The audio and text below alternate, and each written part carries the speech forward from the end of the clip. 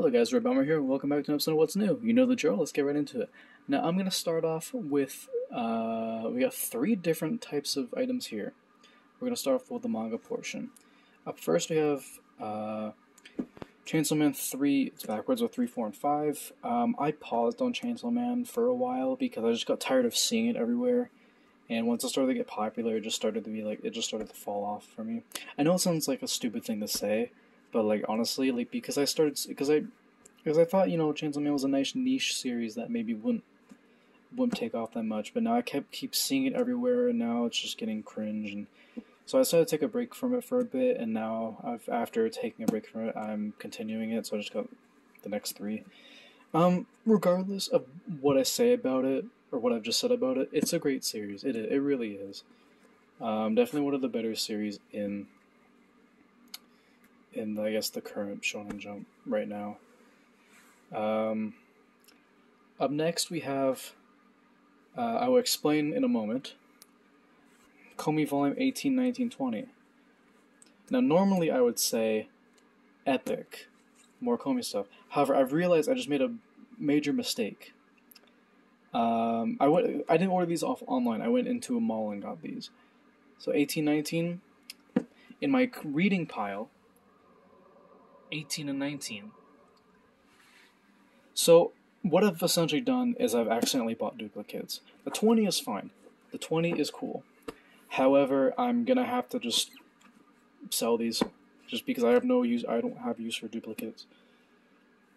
Unfortunately, that's just my fault. I should have checked on what I actually already bought. And this is, the kind of dangers I have with buying stuff in store because when I'm buying a series I haven't read, or no, when I'm buying any series that has like a lot, when I'm up quite a bit of volumes, I tend to forget which one I'm actually at and if I've even bought them. So this is purely just my mistake and my fault. I should have double checked on what I actually have and what I've read. So that is completely my fault. It is what it is. I can't do anything about it. So yeah, it'll just have to get added to the sell pile, which I'll have to redo because the listing's old. Up next we have two records, and two great ones at that. First we got Dio's Holy Diver with a re-illustrated cover at that. It's just a gatefold with the drowning guy. Has a track list there. No, it's just the credits. The track list is on. That's a cool gatefold, by the way. It looks really nice. You have the track list on the back with more cool artwork. It's 2 LPs in it. Oh, well, there you go. Here's the next one. It is Soundgarden Super Unknown. I didn't think I would actually see this in the record store, but I did. It's another gatefold with 2 LPs in it. Cool little gatefold there.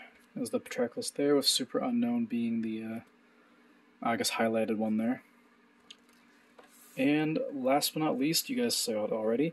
This is something I have. This is something that I have not done in a very long time on the What's New series, is actually buy some games. While I was in class, class finished early, and I had a lot of time in the day to just do whatever. I was like, you know what? I haven't been to my local retro game store in a very long time. It's been probably a little more than 3 years since I've been there, because I've just been collecting manga and other stuff.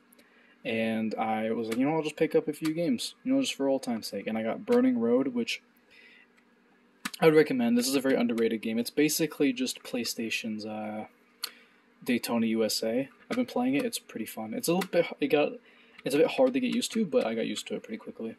And Ridge Racer Type 4, which I have not popped in yet, but I will play soon.